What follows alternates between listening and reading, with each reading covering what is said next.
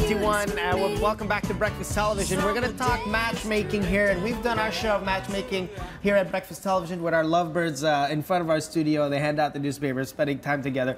We call them our BT couple, right? I saw that. Very romantic. But to Montreal. Margaux, Chetrit, you're here. We're talking summer romance. The song was very appropriate. Yes, it was. Greece. So how do we carry the summer romance into the fall and make it like a solid relationship? Well, actually, summer romances are very difficult to turn into fall romances. But as it turns out, fall is just the season for commitment. Right? Exactly. Okay. We're actually biologically programmed, if you'd believe, to be thinking about, as we know that the season, the weather is dropping, the season's coming, we're biologically programmed to find somebody we want to nest with, we want to hibernate with. All right.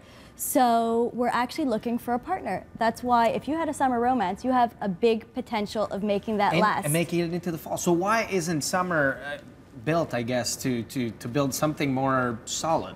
Well, I mean, summer is kind of transient. You're enjoying summer, you're traveling, you're a little bit less serious. I think fall has that... Summer brings out a lot of parties, and so I know what you mean. So what do you say would be the best trick to make that transition into the fall, and then hopefully holidays and Christmas? And I always say togetherness is key. So you need to be transitioning into the fall with your partner. Exactly. Right. Okay. So you're going back, you're leaving the summer fun and you're going back to your regular lives, your work, your regular communities, be it your work communities, your family, your neighborhood. So introduce your partner to your communities. Bring them as your +1 to work functions.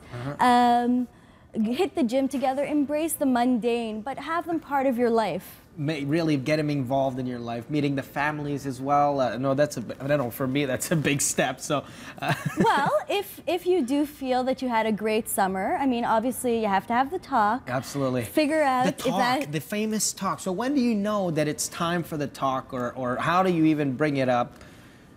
That's a good question. So you bring it up, I think, when you feel it or when you're not sure. Communication is key. Not to be so cliche, but it's true, absolutely.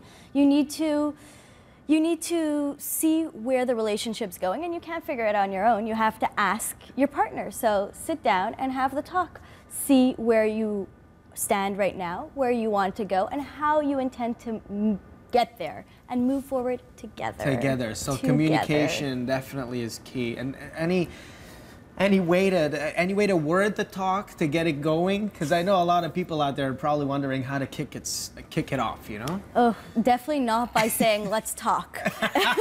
That's definitely, good one. I think it, as casual as you could possibly make it, it's a reflection of your relationship. If you have a casual relationship, then flow into it easily, no stress, so that nobody... Relationships already are stressful. It's true. It's not a secret. It's a fact. Exactly. So ease into it in the most natural way possible without putting an extra pressure on anybody. Margaux, thank you very much for coming. Those are all great tips. Thank you so much for having me, Alex. And guys, the fall is the season to nest, to be in a relationship.